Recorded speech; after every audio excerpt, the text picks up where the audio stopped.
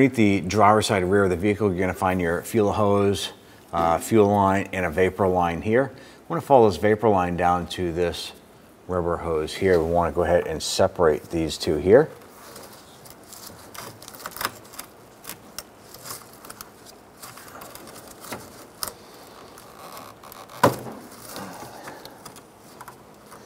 Go ahead and pull that out. I'm going to go ahead and locate your connector here for the sensor. Lift up in that little tab and pull the connectors apart, like so. Now you want to go ahead and reach up here.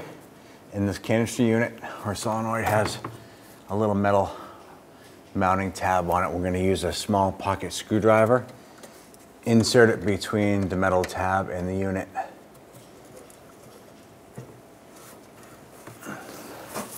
And try and work that unit off that mounting bracket.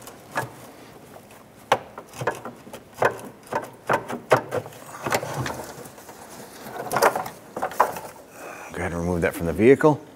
So when you go to remove this part, you're going to install your pocket screwdriver in this area here. There's a metal bracket that slides in this.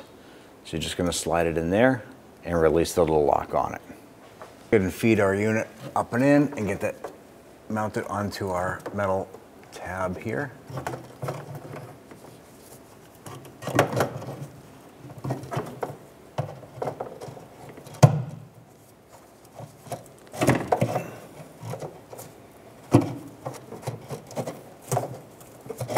Once it's lined up, just push it into place and it'll lock in. You want to go ahead and install your hose here back into its original position.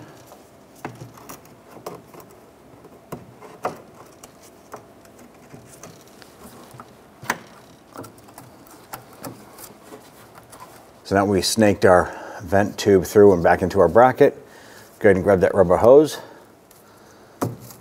line that up, and we're just going to squeeze that back into place. Right. Install your jumper harness with the black connector first.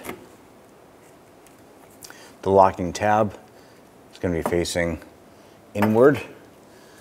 Line that up and push that onto your solenoid unit, and then press that red lock button up and on. It'll lock it into place. Bring the harness down, line that up, reconnect that harness right here, and you'll feel that click into place. So our vent solenoid here has an adapter harness on it. Some of the vehicles require them and others didn't. The pre-models had a specific plug on the end, and then post canisters required a jumper harness. Ours required a jumper harness, so we went ahead and replaced ours as well.